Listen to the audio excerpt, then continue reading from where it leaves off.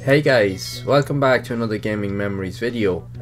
Here we are taking a look at a unique and quirky style RPG by the name of Battle Hunter that was released on the PlayStation back in 1999.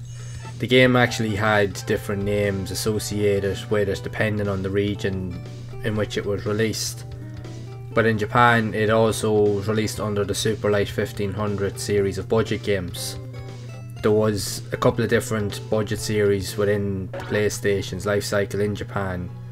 The Super Light and the Super Simple budget series. So this was part of the Super Light series. So the game actually uses like traditional RPG style conventions such as like tile based movement using like turn based strategies, and in order to complete levels the game actually does require users to hunt down likes of relics or to actually win or complete the levels before anyone else in order to proceed. So in turn what you can do is then you can use the relics or the items that you find throughout the levels as a means of investment so that you can use it to sell and upgrade your character's abilities and so forth to actually help you to get further on in the game.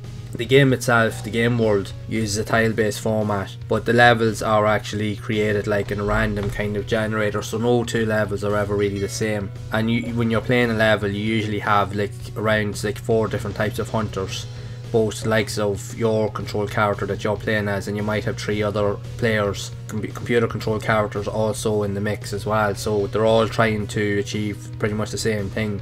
The game itself, when I first actually seen it, how I actually became really familiar with it was I actually seen it on the likes of the PlayStation store for the PlayStation 3.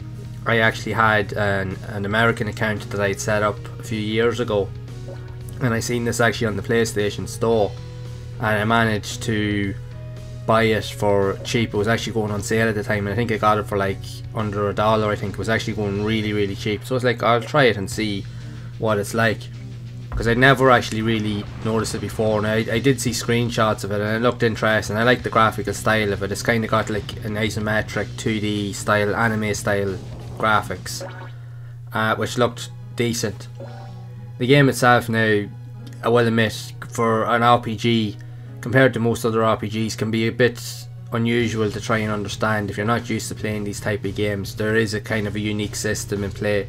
It uses like card decks pretty much to determine the moves of the character, of how many paces they can move at any one time on their turn, or how they can influence or engage with like the environment that they're in. So it definitely takes a little bit of getting used to.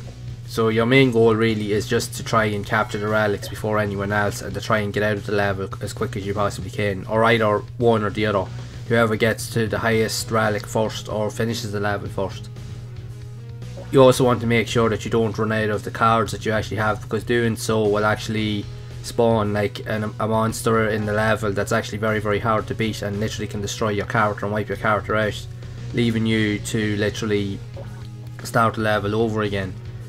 The game itself did get mixed to average reviews at launch, because again, due to the play style of the game, it's probably not the easiest to pick up and play of RPG style games, especially if you're not used to these styles.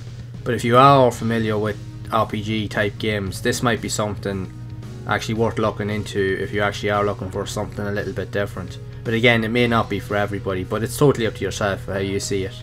So I'd love to know your thoughts on this game. Have you actually played it back in the day, and are you into these type of games, and do you understand more about them than I do? Be sure to share it down in the comments below. So if you have enjoyed this video, make sure to leave a like. Also be sure to subscribe to the channel and hit that bell icon to be updated of future videos, as I am going to be exploring a lot more quirky style games like this and sharing my thoughts and experiences with everyone. So as always, make sure to keep playing those classic games and enjoying them, and keep those gaming memories alive.